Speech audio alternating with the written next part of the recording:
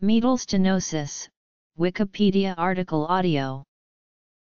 Urethral meatal stenosis or urethral stricture is a narrowing of the opening of the urethra at the external meatus/meatus/, thus constricting the opening through which urine leaves the body from the urinary bladder. Causes, incidence, and risk factors. Causes. Incidence of meatal stenosis. Comparative risk. Symptoms. Signs and tests. Treatment. Prognosis. Prevention. In the newborn.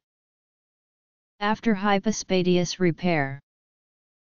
The protection provided by the foreskin for the glands penis and meatus has been recognized since 1915. In the absence of the foreskin, the meatus is exposed to mechanical and chemical irritation from ammoniacal diapir that produces blister formation and ulceration of the urethral opening, which eventually gives rise to meatal stenosis. Meatal stenosis may also be caused by ischemia resulting from damage to the frenula artery during circumcision. Numerous studies over a long period of time clearly indicate that male circumcision contributes to the development of urethral stricture. Among circumcised males, reported incidence of meatal stricture varies. Griffiths et al. Reported an incidence of 2.8%. Sorensen and Sorensen reported 0%.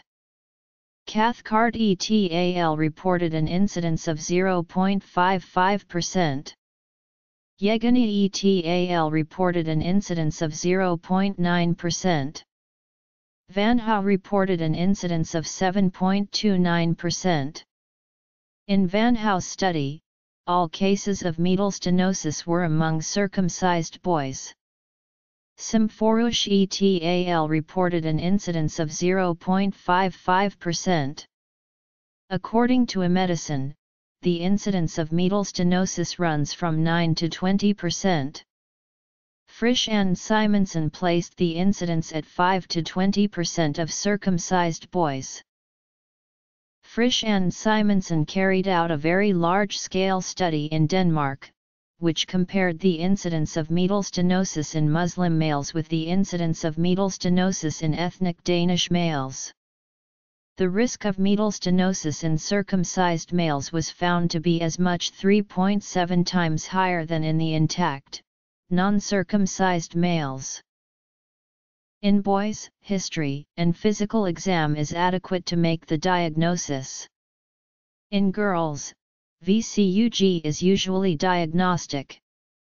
Other tests may include: in females, meatal stenosis can usually be treated in the physician's office using local anesthesia to numb the area and dilating the urethral opening with special instruments. In boys, it is treated by a second surgical procedure called metotomy, in which the meatus is crushed with a straight mosquito hemostat and then divided with fine-tipped scissors. Recently, home dilatation has been shown to be a successful treatment for most boys. Most people can expect normal urination after treatment. According to Frisch and Simonson, the foreskin is protective against urinary stricture disease.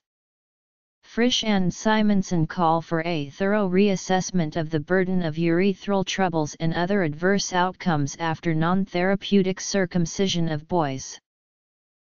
CDETAL propose long-term follow-up of circumcision with ultrasonography to detect meatal stenosis before permanent renal damage occurs.